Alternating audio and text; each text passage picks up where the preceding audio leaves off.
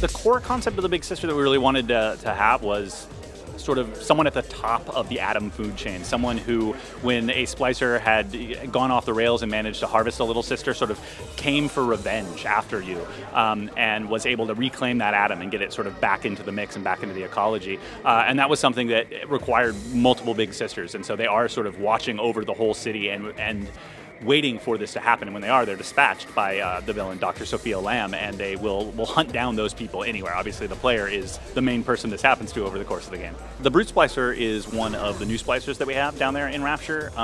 Sort of came about gameplay-wise from the fact that we really wanted, you're playing a big daddy in Bioshock, and the expectation is you are incredibly tough as nails, and you can just chew through the normal sort of thuggish splicer with a stick with no problem. And so gameplay-wise, we needed to have something to ramp up that antagonism and the threat level. And fictionally, we sort of came up with the idea of splicers living over this decade down in Rapture and how they would survive and how they would, sort of feed off the atom in their friends and continue to splice up, growing more and more strong and more crazed. And the Brute Splicer is one of those guys, and he's sort of this big, giant, hulking form, and he's able to, pick up giant barrels and pieces of concrete, throw them at you, dash at you, and knock you on your ass. And he's sort of somebody who, although he's just a splicer, can kind of go toe-to-toe with a big daddy, and is a credible threat for you. So, when you see one of those guys, you kind of have to concentrate all your attention on him, while there's a bunch of just, the thuggish splicers running around getting mowed down relatively easily.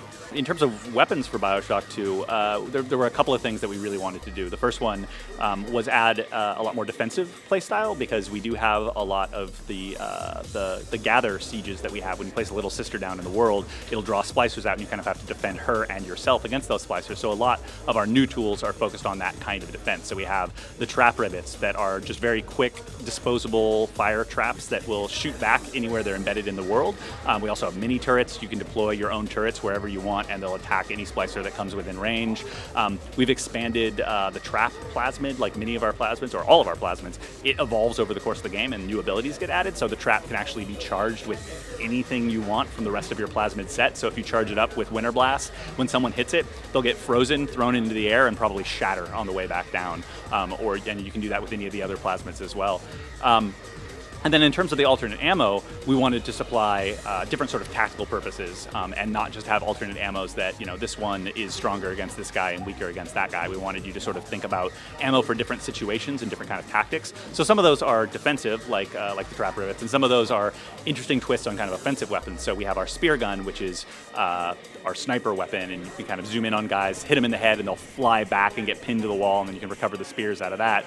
But it also shoots rocket spears, which rocket spears are high explosive spears that have a kind of, Roman candle huge rocket coming off the back, and when you hit a guy with it, if it doesn't kill him outright, he will go into a panic and start running around, probably run near his friends, and then explode. If it does hit him, it continues to supply that kind of physics impulse, and he'll balloon around the world like a deflated balloon before exploding, and so a lot more kind of mayhem and tactical variation out of the weapons as well. For hacking for Bioshock 2, what we really wanted to do was find a way to kind of ingrain it directly into the action gameplay, so that it wouldn't be something that you sort of went off to a separate screen, played, and came back to the game, that it was something that you could incorporate into your normal play style, whether you're a defensive player or you like that bots around or whatever. Hacking would be something that you could do simultaneously with everything else.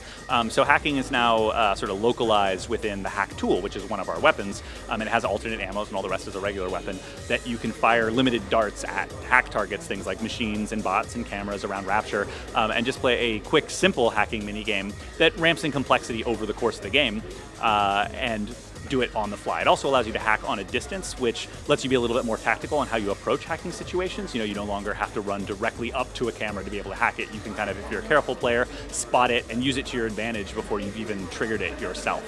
Bioshock 2 will ship worldwide on February 9th, 2010.